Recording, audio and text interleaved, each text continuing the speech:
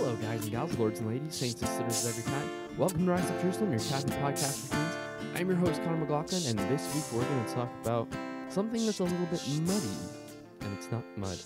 Don't worry, it's not mud. Even though I hope all of you have survived the crazy snow that we've been having, but, you know, there is slush and mud from that, but that's not what we're talking about. No, this week we're going to talk about papal infallibility. Now, that's generally a very under talked about thing, because there's kind of like just two things: either you're right about it or you're wrong about it. And the wrong side of it is what a lot, and by a lot I mean a lot, of Bible Christians believe, is that it's not infallibility. When they think infallibility, they think we're talking about impeccability. That means that the Pope cannot sin. So a lot of times they'll say, how can you believe that the Pope is infallible if he has ever lived a scandalous life before, or anything like that? Well, that's because that's not infallibility. That's impeccability.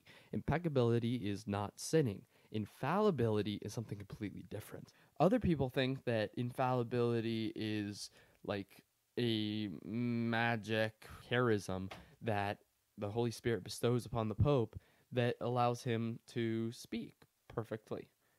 And that is also wrong. So that begs the question, what actually is papal infallibility?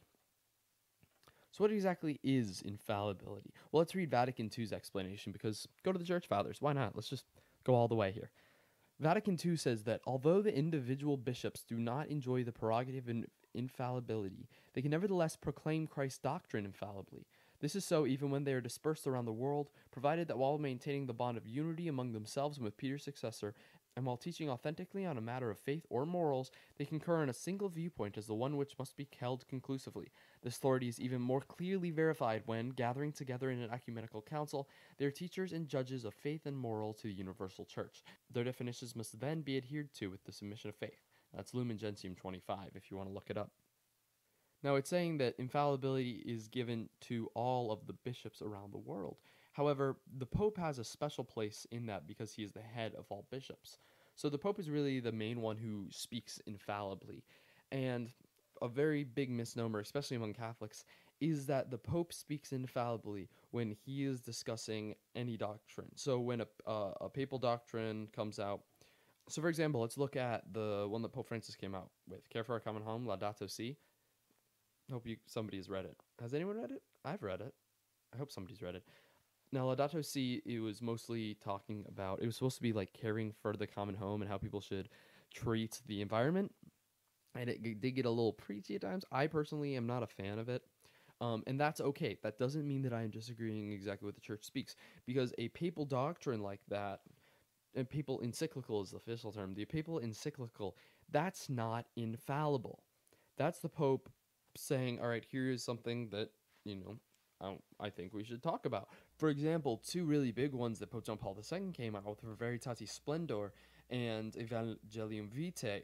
First one being about the foundations of moral theology, and the second about the culture of life and the church's position on abortion, euthanasia, and contraception.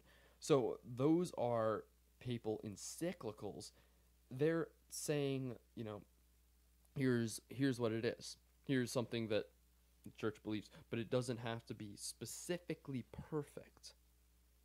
All right? So if there have been priests around the country who have been saying, if you don't agree with the climate change stuff that Pope Francis talks about in Laudato Si, you're a bad Catholic. And that's not true at all, because he's not speaking ex cathedra. He's not speaking from the throne of Peter. He's not speaking about faith and moral in that encyclical.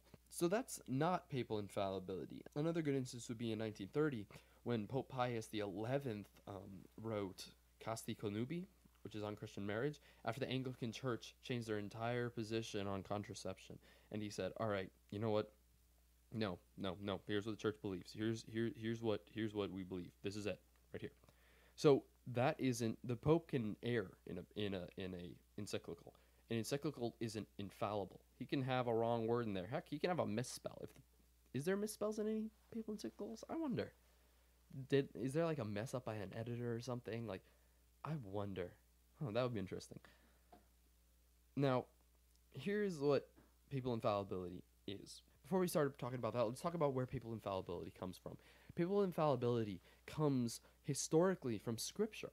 When Jesus says to Peter, "You are Peter, and upon this rock I shall build my church, and the gates of hell shall not prevail against it. Whatever you bind on earth will be bound in heaven. Whatever you loose on earth will be loosed in heaven." Okay, we're looking at the last part of that. Whatever you bind on earth will be bound in heaven. This is him saying that you are being given the power to speak from me as my ambassador. Peter is the first pope, right? That means that he's the first representative of Christ on earth. And then you go all the way down to Pope Francis now. What you have is they're the ambassadors of Christ. If they're the ambassadors of Christ, they have to know what Christ wants. Because they're speaking from Christ, Christ isn't going to allow them to speak incorrectly or speak in error or speak, God forbid, in sin. Because that's what really papal infallibility is. It's when talking about matters of faith and morals, declaring something to be 100% we know to be true. Now, there are different levels of theological doctrine, all right? So the first one is de fide, which is the infallible statements by their very nature. So, for example, the real presence of Christ in the Eucharist, the Holy Trinity, things like that. After that is Veritates Catholicae, which is Catholic truths, which, like the existence of God, can only be known by reason alone. Then there are 4 types of theological opinions. Sententia fidei proxima, which is proximate to the faith, which are things like the Trinity, which can be known only through revelation. There's sententia certe, which is theologically certain, like the fact that the human race came down from one set of parents.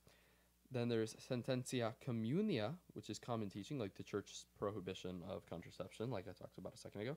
Sententia probabilis, which is probable truth, like the idea that the Virgin Mary died before assuming into heaven.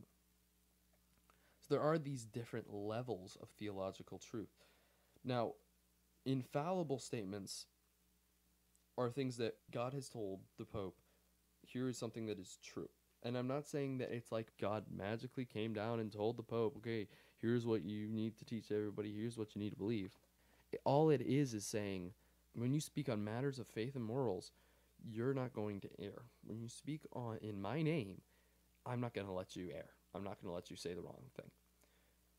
Now, most experts agree that, surprisingly, the Pope has only spoken infallibly twice. Now, this is a highly, highly disputed topic because a lot of people think that when a Pope canonizes a saint, it's saying infallibly, 100% sure, that that saint is in heaven, which isn't the case. Because when the Pope talks about a saint being in heaven, all they're saying is that we have a good certainty that the saint is heaven. We are pretty darn certain. And some people say, well, isn't that infallibility? It's disputed. It could be, it couldn't be. That's one of those things where you can make your own decision on. There's no infallible statement on the infallibility of that. But it's something that you can determine. Is he speaking infallibly when he talks about the saints or not? It's both sides of the aisle. Experts are on both sides. Now, the Pope has spoken infallibly twice, which most experts agree on, which would be Pope Pius IX's 1854 definition on the dogma of the Immaculate Conception and Pope Pius XII's 1950 definition on the dogma of the Assumption. Now, those are 2 things that most experts agree. There are some people who say, oh, I'm not really sure that those are the only ones. There could be more. Most experts agree that those are the only 2. Now, papal infallibility first was declared as a thing in July 18th, 1870 at the First Vatican Council. However, it's been around, like I said, from Peter. So what is papal infallibility? It's not the ability not to sin. It's not that everything he says is 100% true. All that papal infallibility is that when he speaks in matters of faith and morals, he won't err. Well, guys, thank you so much for watching. Hope that cleared up stuff with papal infallibility, making sure that it's not the Pope is 100% clear of sin. It's not that he has a special charism of not doing anything wrong. It's just that he will not err when talking about matters of faith and morals. You guys, this episode I did because somebody asked. Somebody wanted me to talk about papal infallibility, so I talked about papal infallibility. So remember, if you have a topic that you want me to talk about, email me, tweet it at Rise Up Jerusalem, leave it in the comments below. I don't know. Just make sure that I know about it. I want to talk about stuff that you guys want me to talk about. Anyways, thank you guys so much for watching. And as it was in the beginning, is now and ever shall be, rise up and live.